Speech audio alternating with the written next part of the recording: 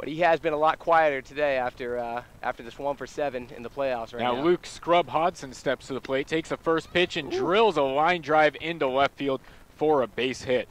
So that's a good start for the Gentlemen's Club. That is their first hit aside from Court Knobloch's absolutely crushed home run. And that will bring up Becca. And she's going to hit a little liner right over. Double play. To second base, taken over to first. And that was a base running mistake by Luke Scrub Hodson as he is doubled off.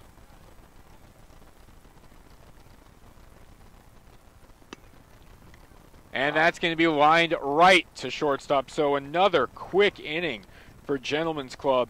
And we're going to be getting back to the bottom of the inning for Shack Daddy, as it looks like they're starting to find their groove after a bit of a struggle early on, some fielding miscues. Now they're going good.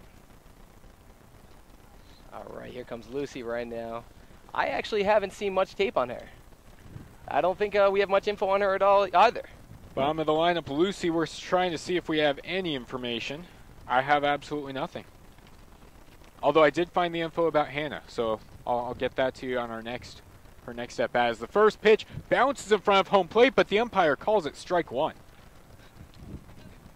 It's a good eye. That's a good eye, though. I mean, looked pretty low. 0-1 count to Lucy now. She swings at the next pitch. That's going to be fouled off. Strike two.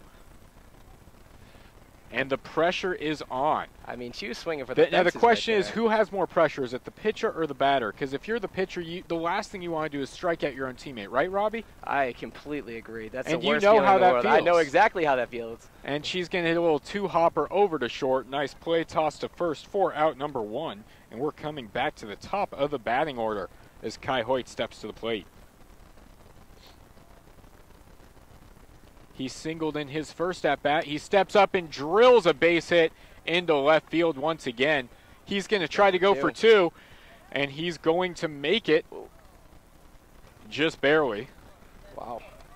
I feel like you got to get down and slide on that one, right? We'll call that a double, even though it looked like there was some fumbling on it over in left field. We're going to be generous here. Foss Field not in the best of shape, so give the benefit of the doubt to the fielders. Where is Alan Bell playing right now? Shane Gutierrez steps back up and hits the first one. A little soft pop-up over to second base. Bobbled and almost dropped, but then barehanded for the out. Oh, man. Here Gutierrez comes. now 0 for 2.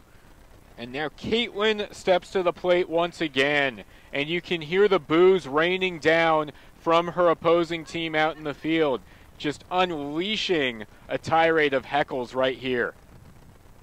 You almost worry for her safety as she pops that one up foul down the left field line. As the commissioner of this league, I am a little bit worried about this. You know, you might need to set some ground rules next year for trading players mid-season and their eligibility for championship games. She seems to just shake it off and step back in like the two-sport star that she is. I don't know how I'll go by the league office on that one. Well, that really says bad things about how much attention you pay to your league, Robbie. Next pitch, and she drills that one again, but still way ahead of it. Big run, not quite there in time for Jordan Curly Fry Patterson. I feel like Jordan's going to lay out on that one.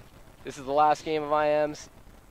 All or nothing at this point, right? All or nothing right here as Caitlin Smith is back 0-2 in the count here in the top of the third. Or, excuse me, the bottom of the third. And the 0-2 delivery, and she's going to line that one into left center field. Allen makes the catch, and that's out number 3. It's out number 3. And we will go to the top of the 4th inning. Still 2-1 for all the power we've seen from each of these teams. Fairly low scoring affair. Of course, all three runs scored via the home run.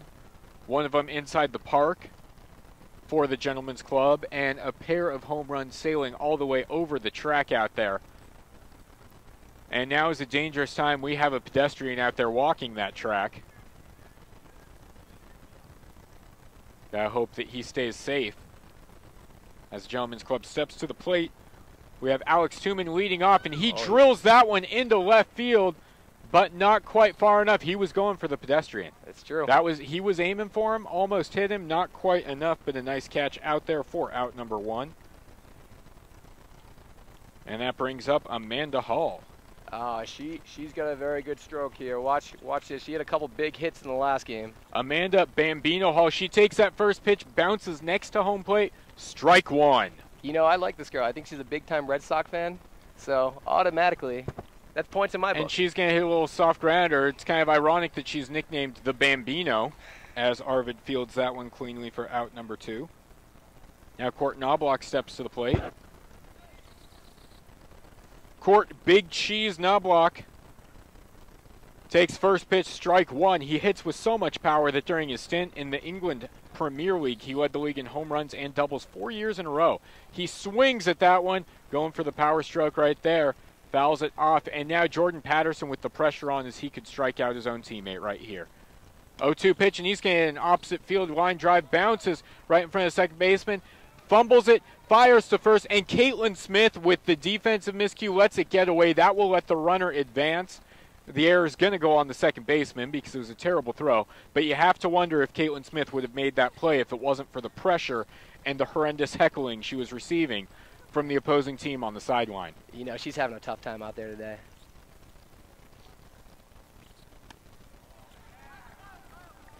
So now with 2 outs, I didn't even see what happened right there. I was looking down. Weak little pop-up, shortstop with the grab. All right, so pop-up to short. That retires the side. No runs, no hits, 1 runner left on. Still 2-1 going to the bottom of the 4th inning. Shack Daddy will step back up to the plate. Ty, have you ever won a intramural championship here? I've not won an intramural championship, but I do have several intramural championship T-shirts. Pays to know the right people. It's true. It's true.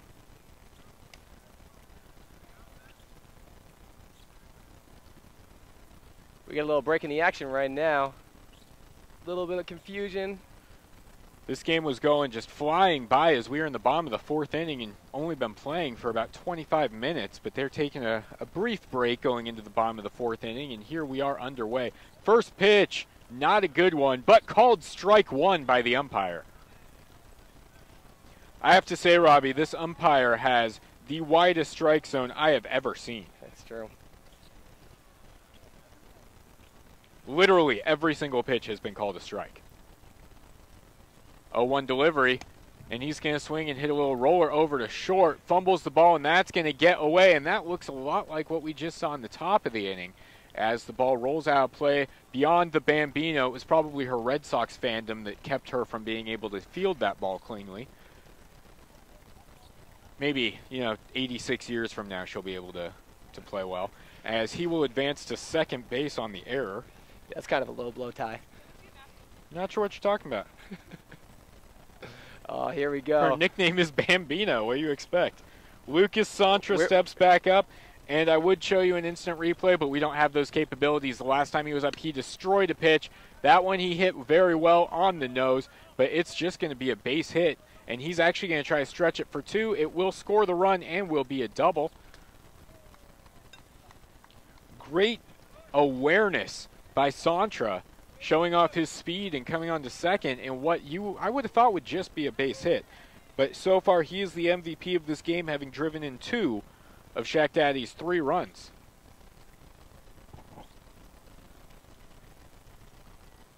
Now Hannah steps to the plate, and she's going to soft roll ball over to short, fielded and tossed over to the Bambino, but I believe she was safe. And Santra takes off again, showing his base running acumen. No one's covering the plate right here. No one covers the plate. He comes all the way in to score on an error by, once again, the Bambino. That's just unacceptable to not have a catcher at this point in the game. So that's going to be a base hit right there, but Santra comes in to score on the error. Oh, they're calling her. Are they calling her? Nope. We've got a little confusion on the field right now. The umpire's calling her safe. And this is big right here. Connor Schilling is calling his shot. He is pointed out to the field. You got to wonder what Amanda's thinking over there. She's She's the Bambino, but he's trying to take a page from it, and he drills it right to where he pointed, just not quite as far as he was necessarily expecting. It's going to be a base hit, and he's going to take off and try to go second, try to get into a rundown. Oh. And sure enough, he's in a rundown. Hannah hasn't quite picked it up, and she comes home. The toss to the plate, and what is the umpire going to call it? I say she was safe. Wow. And once again, the Bambino was central to that play. As soon as you brought up her Red Sox fandom, every play she's been involved in has led to just disaster for her team. I still blame the bad strategy. They haven't had a catcher out there. So Hannah comes in to score, and Connor advances all the way to second on the base hit. You know, the Gentlemen's Club is just playing absolutely sloppy. Bryce out steps there. back up and just pops it up to second base. The catch is made. There's a crazy charge by Taco Bell out there, and he actually lost his cap. Not sure what he was getting so excited about. That's classic Taco Bell right there. And that is the first out of the inning. Slamming Sammy Benner steps to the plate now, pops one right up to third base. Out number 2. Now, what do you think Arvid's feeling right now? I mean, and now we've lost. They have lost a player. Arvid has moved up one spot in the order as Jordan is gone. He's just left. And Arvid's going to line one into right field, opposite field stroke. And that's something you like to see. He might be coming out of his slump right there. RBI base hit right there. His team's giving a round of applause for that base hit right there, man. And why not? That is the 4th run of the inning. Puts Shaq Daddy up 6-1 as he gets the opposite field stroke and the run batted in. And it looks like, is Lucy gone as well? Because Lucy is supposed to be next in the batting order, and she is clearly not batting. So we're wondering what happened to Lucy, who should be batting next. We're thinking Lucy should be standing at the plate. Kind of confused why Lucy is not standing at the plate right now, as Kai instead grounds out to third base. Kamish, this is something else you've got to get on. Batting out of order. We've got to look into this in the offseason. You've got to wonder if this will disqualify what could be a championship victory right here. Is their batting out of order skipping the last hitter in their lineup? You know, we've definitely got to look into the rule book after this game, because that shouldn't happen. That should not happen. It's one thing for Jordan to just leave and they skip him. That's understandable. Kid's got class. You know, sometimes come on, sometimes it's a championship people, I agree, but come you know, on. sometimes people don't really understand and get their priorities right, and they think that other things like finals and graduation and success in real life is more important than an intramural softball championship. I mean, hey, it is not a T-shirt. It is a trophy. It is a trophy. Don't get caught wearing that around campus, because you will get in trouble for not wearing clothes. First pitch is going to be a hard little ground ball over to short, toss to first, and almost gets away from Caitlin Smith. You know she's feeling the pressure over there. She's able to hold on, though, for out number 1. She had a good reach out there. That was high, but Taco steps to the plate now, and he's going to hit it a little, just tomahawk a chopper to shortstop. It's going to bounce off the glove. That will be an error on the shortstop, and he reaches base for the first time today. What type of swing was that? Tomahawk. Yeah. Man. He just hacked at that, and it shouldn't have worked. It should have been an out. No. But it works out. Now Luke will step to the plate. Luke Scrub Hodson, and he's going to drill a base hit into left field, hard line drive. Alan Taco Bell is pretty dangerous on the base path. He's got some pretty good wheels out there. And that brings Becca Smalls-Holtgerts back up. No, it doesn't. She has also left, and somehow we get Amanda Hall stepping back to the plate, Bambino, and she takes strike 1 because of the rule that you have to have a female bat every third batter. And she's going to pop that one up, and you know it's just the curse of the Bambino coming back. That's easy catch made in left center field.